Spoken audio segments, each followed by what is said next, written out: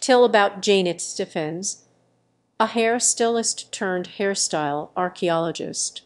She visited a museum in 2001 and realized historians were wrong about hairstyles on Greek and Roman statues being wigs.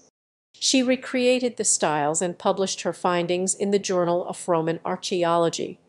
This makes a lot of sense that thread and needle were used to hold hair up. I always wondered how long haired people of the past existed without elastic hair tees.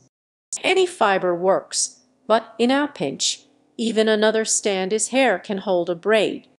I always wondered how long haired people of the past existed without elastic hair tees. As a modern human, I tie with a crude leather rafts, or I, imgur, cum or mitrums for. Just a simple single loop, and friction keeps it tight. I made it in a few minutes with a bit of scrap I had, but given time and tools I could add some hollow rivets and a few extra holes to lace it intricately. Make it as long as I wanted. Adorn it with decoration.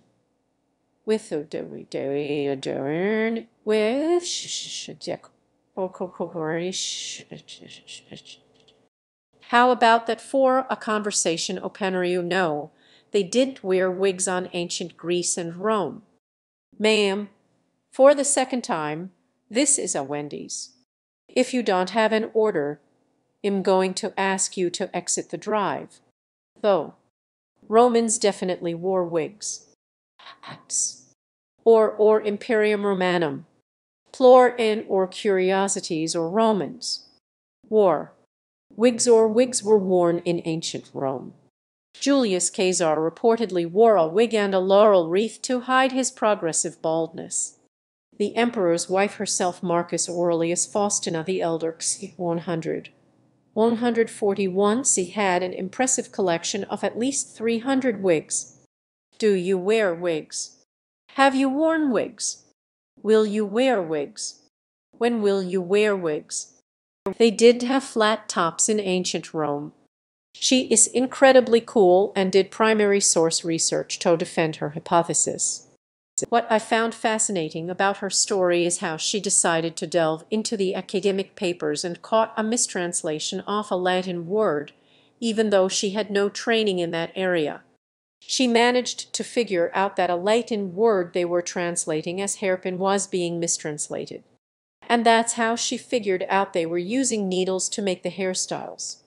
She interviewed ancient Romans. I've seen all her videos. One day I am going to get some natural yarn and sew my hair into one of those styles. I have a friend who did it for her wedding hair and it was amazing. Today I learned something genuinely unusual. Well done, Reddit. You've redeemed yourself for today. Hey, now let's not get ahead of ourselves. It's still early. That is what attracted me to Reddit originally. There used to be stuff like this daily in or all, but nowadays it's mostly memes and other crap. This is the kind of content I'm here for. Haha. Me too. I met her at an archaeology conference once. She's so cool. I almost got to be her model, but my hair was just a little too short. I've been following her work for some time and think what she does is brilliant. Glad to see other people appreciating as well.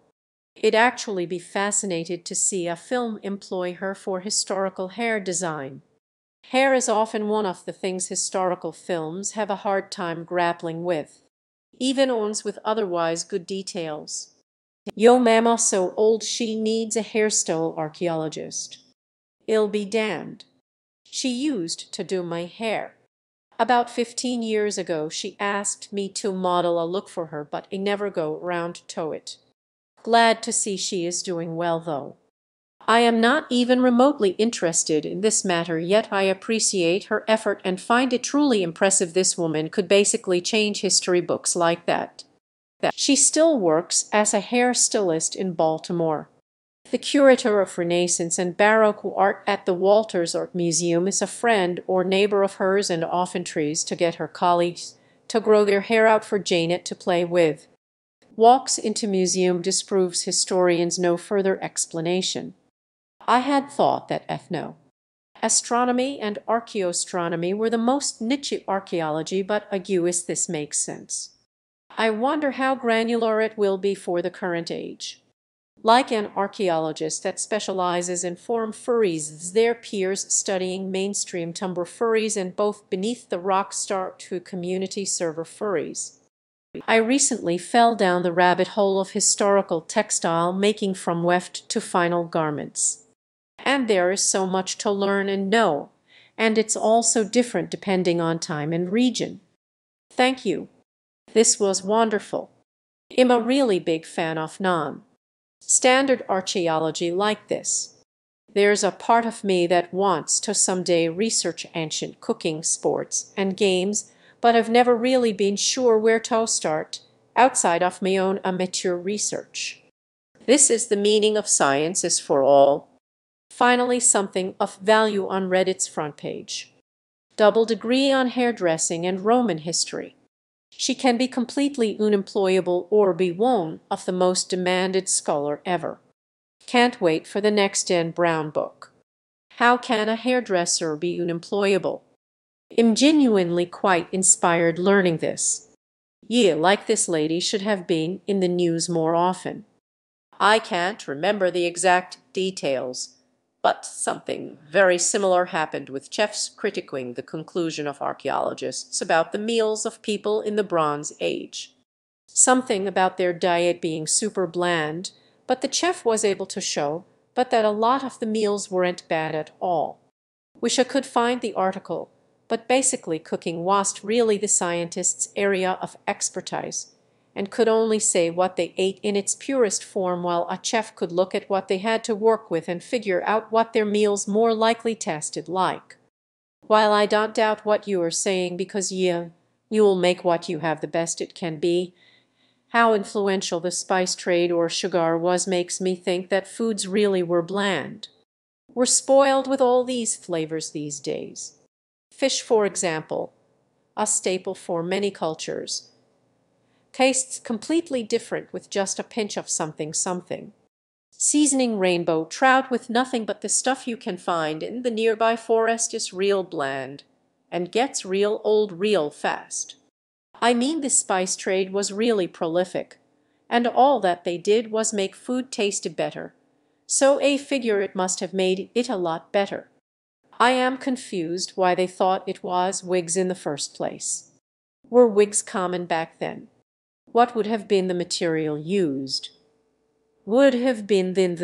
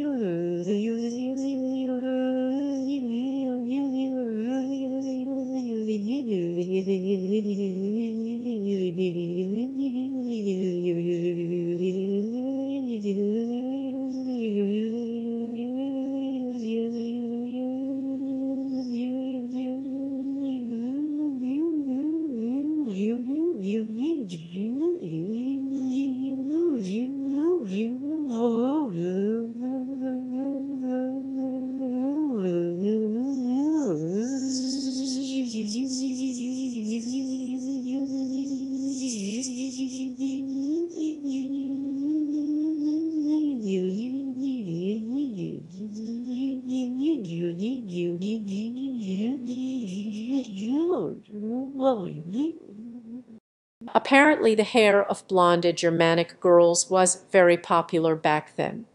They did make wigs out of it. Wigs were common among wealthy Romans, and they used human hair. For more elaborate hairstyles, like that worn by this mother goddess on display at the Corinium Museum, Roman women commonly wore wigs made out of human hair. Black hair from India and blonde hair from Germany were particularly popular.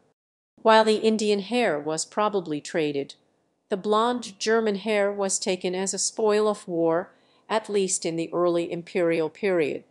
These wigs could be sewn into a woman's real hair, helping to create more volume and height for dramatic hairstyles. Alternatively, hair could be supported and structured with shaped hair pieces, sometimes made out of fabric which had been stiffened in a curve with beeswax or resin. Hats. Or Corinna Museum. Or 2016 or 7 or Roman. Hair care or different hair texture that archaeologists aren't used to, different water textures that archaeologists don't live with, create different hairdos from what they could think of. Imagine a very straight-haired soft water people stumbling upon an ancient culture of hard water curly-haired people. Must be wigs, since nobody's hair that they know does that in real life. The Vestal hairstyle requires about waist length hair to pull off, Stephens said. Other ancient styles recreated by Stephens are friendlier for short hair. However, Vestals were chosen for the priesthood between the ages of 6 and 10, before their full adult hair lengths would be known. I'm sure they had to make some workarounds occasionally for a Vestal who had less than adequate hair, she said. Auch rude. This happens a lot of the time. And Spanish civil engineer explained how the latent text interpretation was extremely wrong when designing the tools used for city planing. Apparently the designs were good and comparable to today's tools.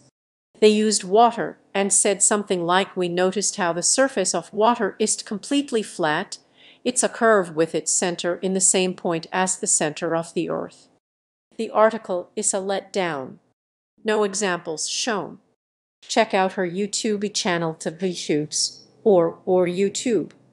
Come or user or just.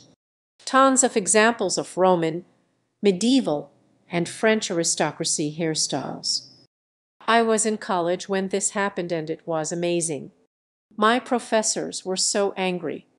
I was getting a double major and one was history, as my backup plan for obscure job was teaching.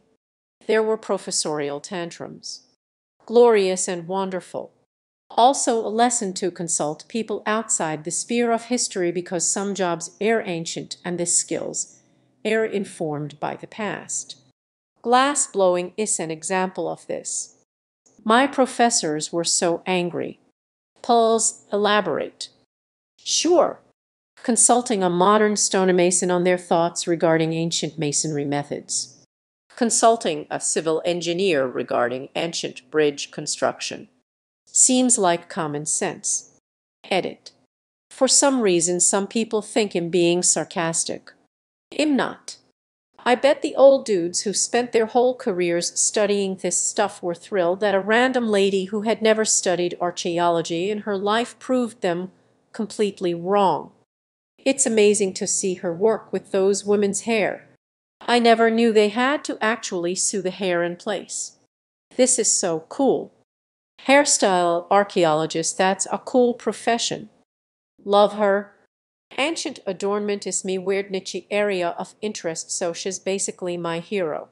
Also, this post being so popular is pretty exciting to me. Would be nice if the article provided screenshots of Stephens' work. Janet does me wife's hair. She works at Studio 921 in Baltimore. Cool. To me, this is yet another example of unconscious BS leading to incorrect conclusions in anthropology. The history of the field is rife with them. I could tell even from the first version that it was a very serious piece of experimental archaeology which no scholar who was not a hairdresser, in other words, no scholar would have been able to write. This is the power of diversity, true diversity. I just read a thread last night talking about how archaeologists get confused by relics that any mom immediately sees as a baby bottle or a doll. All the while archaeologists assume it must be for religion. So my use of glue is not traditional, not Greek or Roman. but hard pomade was basically used as hair glue for historical hairstyles.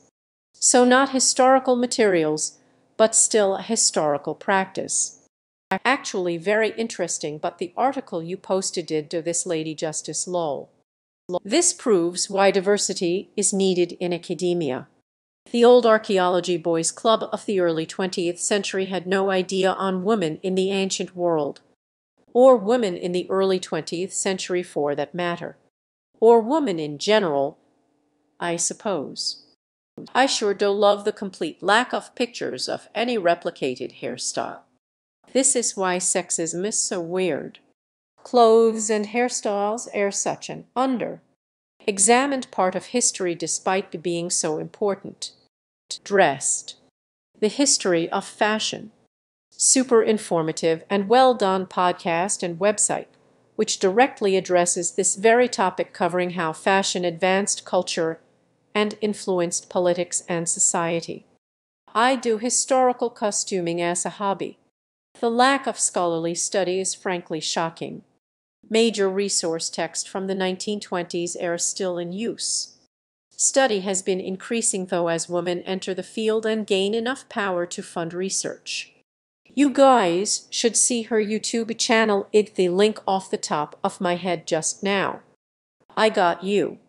Janet Stephens YouTube X. Or YouTube. Com or user urgent. Archaeology really benefits from experts of a lot of different subjects. I remember reading that archaeologists found an ancient tool and could figure out what it was used for ages until a leather worker took a look. Turns out it was almost identical to a tool we still use today. This kind of archaeology and ancient technology research is far more interesting than dates me teachers rammed into my head. Awesome channel. Too bad she does do men's hairstyles. Maybe someday. Does anyone know? Does the Journal of Roman Archaeology still publish their annual swimsuit issue? Archaeologists are wrong about most things. They are right up there with nutritionists in terms of bad science and refusal to change in light of new information. Oh, this thing is now proven to be 4,000 years older than we thought, which disproves our entire theory of the civilization. Let's pretend it didn't happen and move on.